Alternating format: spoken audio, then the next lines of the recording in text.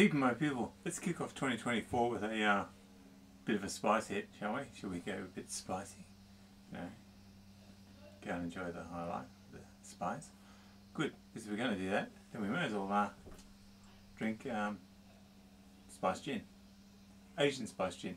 Now, this particular Asian spiced gin is the twin of the spiced vodka from the same crowd, Yarra Distillery, run by one Gargandeep, who I went and interviewed, which I think should be popping up now. Now, simple fact of the matter is that Deep, as he's known, because Deep is rather deep, as you know in the interview, is the only Indian right in Australia who's actually distilling, and Deep is distilling with the Indian spice palette in mind. Okay, so he's taken one look at what is emphatically a white bread distilling industry.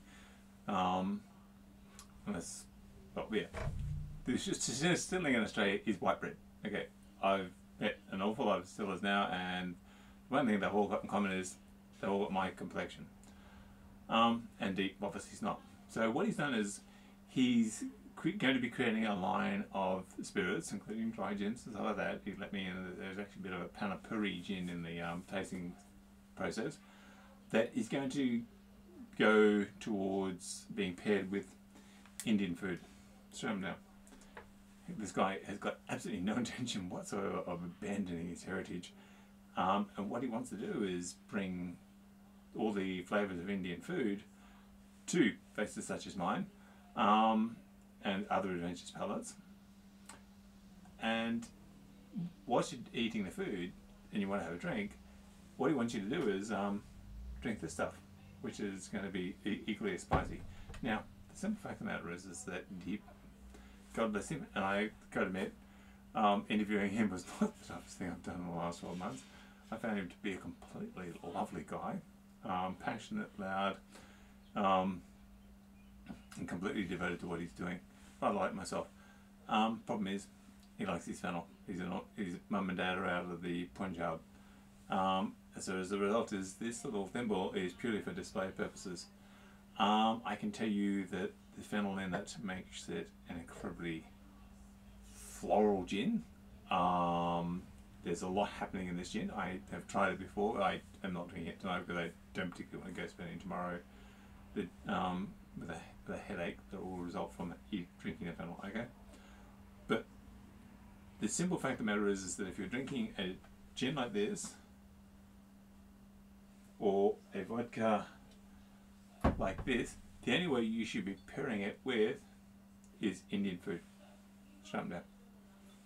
It's as simple as that. Go and, you know, grab some Indian takeaway, or if you live in the southeastern suburbs like I do, go and hit one of the Indian food trucks.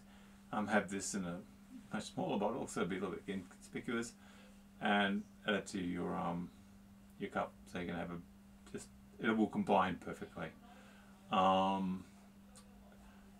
Being in the distillery with Deep was just a sensory, just bang, because all the spices he uses in his distilling is just there. So my other half, who you'll see in the interview, was basically like a kid in a candy shop. She's going, oh gee, I can see this, I like this, oh gee, yada yada yada, and it's case of down girl, down girl. So this is the long review of the Asian spiced gin. If you're a fennel fiend, and I unfortunately am not, this is definitely the gin for you. So I shall wave my little thimble full around a couple more times and say thank you, Gargandeep. And I intend to keep track of Gargandeep, and so should you, because this guy, who's all of what, 5'7", 170 centimeters, is got an awful lot inside him and he intends to go places. So you'll definitely be seeing more of his gins, whether I can drink them or not, on this channel. Hit the subscribe, like, share, and thank you for being with me in 2024. I'll catch you people around.